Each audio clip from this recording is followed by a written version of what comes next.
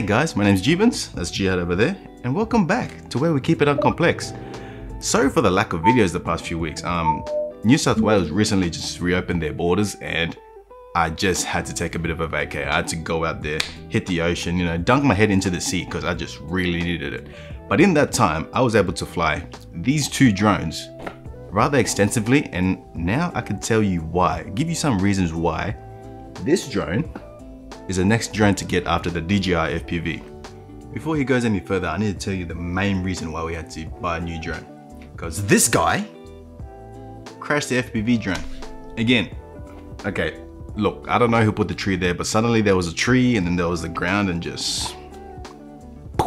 This is the second time we had to send the drone back into DJI to get it repaired. And it's just very frustrating. Granted, it is his fault as the pilot for crashing the drone, but every time you break an arm, it gets annoying financially. So I needed something with a bit more grit, a bit more durability, something that wasn't afraid to go in the ringer, something that wasn't afraid to just get bashed and crash, something that just said send it. And that is now why we have the Nazgul Evoque F5. I mean, just look at those arms, look how thick those arms are. Can that focus on the arms?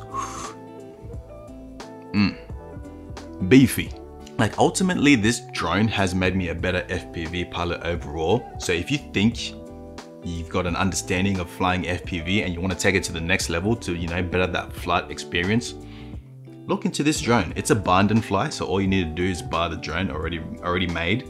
You just need to have the controller and the goggles, link them together, and it's ready to fly. I do intend on making a review on this drone, so if you haven't already, subscribe for that, but listen to the end of the video for my findings from switching from the DJI FPV to this drone. Before I took the Nazgul out on its maiden flight, I had to do a bit of programming in this program called Betaflight. Essentially all I did was turn off or disable angle mode, and angle mode is just something when you're flying, it will just go back to horizontal every time you do a turn, and it will just automatically go back to horizontal. I had to disable that, so I was able to do like flips and turns and rolls and all that. And it's just a safety reason Iflight does this, so that to the beginner, whenever they take the drone out on their first flight, they won't crash it quite so easily. But yeah, while the drone was being shipped, I also bought the Dji Remote Control, as the flight controller, the flight system inside the Nazgul is the DJI HD system, so it was compatible with the DJI Remote Control and the V2 goggles that already came with the DJI FPV. So I was able to save some money there, didn't have to buy an extra pair of goggles. I also learned how to read, charge, discharge LiPo batteries. Like, when I was searching up online how these batteries work, I had this impression that it was gonna be a task and a half to actually look after and maintain those batteries. But over time, like once I got used to it, it's actually pretty easy to maintain and keep the batteries healthy.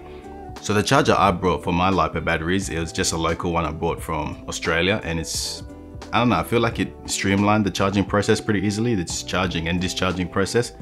And once you get the hang of it, it becomes quite simple to look after and maintain your batteries, as there have been cases where LiPo batteries have blown up. Yeah, I just have to put that out there, but at the same time, just make sure you're keeping within the same vicinity when you're charging the batteries. But so far, I haven't had any problems with them. So the charger I brought was the Sky RC2200, which is local to Australia, I believe. Like I was about to get the one everybody has, that grey box looking one, but it was very expensive on Amazon. And this one came a lot cheaper and was local, so I decided to get that one. So yeah, if you're looking for a battery charger, try to see what's local to you. Look at a couple of reviews, because they could work pretty well with charging LiPo batteries, but just make sure you look into it, because there are some that aren't that great at charging LiPo batteries. So yeah, I bought the battery charger and 2 extra 1300 mAh batteries. Now for the flying experience. Okay, maiden flight, new drone. Let's do this. Am I in frame? Should be in frame. All right, I'm going in. I thought I had a good understanding of what FPV was. That was until I flew this drone, and actually flying a properly tuned drone that was made for acrobatic flying is just, wow. From the start, I just felt like I had more freedom and control with this drone. Like the Nazgul feels more precise and more agile than the DJI FPV. Like, bear in mind, like this is my first time flying a drone, an FPV drone that is not the DJI FPV, but that transition from the DJI to the Nazgul, it was just very noticeable, and it was very comfortable. Like, even though the rates were a lot different to what I was used to, I didn't change the rates at all, but those rates and the tune of the Nazgul is just, it just makes that flying experience so much better.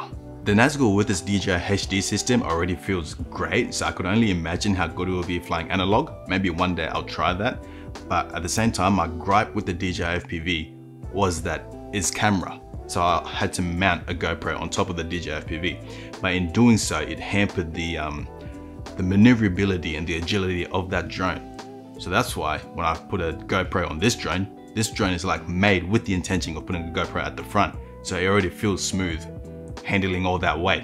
And at the same time, with the DJI FPV, I wasn't as comfortable flying through objects or beneath objects. So when I put a GoPro on top, the GoPro is sitting on top here, while the camera, my field of view, my point of view, is down here. So it's about that length of a ways away when flying. So if I'm flying underneath an object that I have clearance from the main camera, the GoPro might not have clearance and actually just hit the GoPro off. With the Nazgul, the distance between the two cameras is a lot more closer, so what I'm seeing in the goggles is close to what the GoPro will be seeing. So I'm more inclined to go through gaps without hitting the top of the GoPro. So the Nazgul is a lot lighter than the DJI FPV, even with a GoPro and the battery on top. Like, here's a clip of me going full throttle and then cutting it off, and you can just see how much hang time this drone has, which is a factor of its lightweight, but also its powerful motors. I mean, this is expected because the Nazgul is more catered towards acrobatic flying, and I did buy the dead cat version, meaning the front arms are more spread apart so that the propellers aren't in your field of view when you're flying or in the GoPro's view. Apparently this does affect flight performance, but I haven't felt anything that says otherwise. Don't get me wrong, I'm still gonna keep and fly the DJI FPV because if I'm doing anything a bit more long range, I'll have more ease of mind using the DJI FPV. So say I'm flying long ways away, or I fly behind an obstacle, if it loses signal, I know the drone is just gonna pause me there and start flying back towards me. If I lose signal with the Nazgul, it's just gonna drop out of the sky and then I have to begin my 2-kilometer trek to find it, which is gonna suck. Also, I would prefer to use a DJI FPV when it's slightly raining. It's a bit more sealed off than the Nazgul, which actually is pretty sealed off with the side walls that they've recently incorporated. But at the same time, the DJI FPV, I still prefer to fly that when it's slightly raining, which I don't recommend to fly in the rain, but at the same time, it is a bit more sealed off, and I have flown it in the rain and it has survived. The Nazgul can handle more weight more efficiently. Like, it's not phased as much whenever I put a GoPro on top like it would phase a DJI FPV. And I have to mention the durability of the Nazgul. Like, the frame and the arms are just very thick and rigid, so it's going to be very difficult to break the frame of this drone. And it's funny, since the DJI FPV has all the safety features, I'm actually more daring on the Nazgul, doing more flips and stunts and all that type of stuff in the air, especially when I take off the GoPro and it becomes very light. It's just amazing to fly. Like, the tune on this drone that it's shipped with, it is very great for flying, acrobatic flying, and it just handles like prop watch and coming out of dives and spins in the air and turning. It's all just much more smoother and just much more seamless. It's just something the DJI FPV can't handle very well. I just hope the next FPV drone DJI makes, they make it with a great tune and durability in mind, because to me the most important thing is the flight experience, since I am the one with the controls and in the drone. So when I am in the air, I want to be as comfortable as possible knowing I have full control of what this drone will do. And that's what the Nazgul does for me. So the main trade-offs really is the safety features, so like the ability to hover or the pause function or the intelligent battery. Like, DJI does facilitate a lot of the handling for you. So, you know, the clip-in battery, the clip-on propellers, and the just plug in and the battery will charge by itself and it will know when to stop and all that. Like, it's all very consumer friendly. And at the same time, if you crash the drone, you can just send it back to DJI and they'll have it repaired and sent it back to you. With the Nazgul, it's all very DIY. So though the Nazgul does have the better flight performance, a lot of the processes is manual. So say like the battery, to keep the battery in place, you actually need to use straps. Or if you want to put on or take off the propellers, you use a socket driver. And if you damage or crash the drone, it's really up to you to learn how to repair it and switch out components. Still, I hope to be true that this is the next drone to get after the DJI FPV. It's not something you have to do, but I believe it's a great stepping stone to entering deeper into FPV. Anyways, that is all I have for you today. I hope to see you in the next one because I actually have some mad clips I'm gonna be uploading and working on in the next few weeks. So definitely like and subscribe for that, and I'd always just deeply appreciate it. That's all we have today. Adios amigos. Peace out, fam. See you in the next one.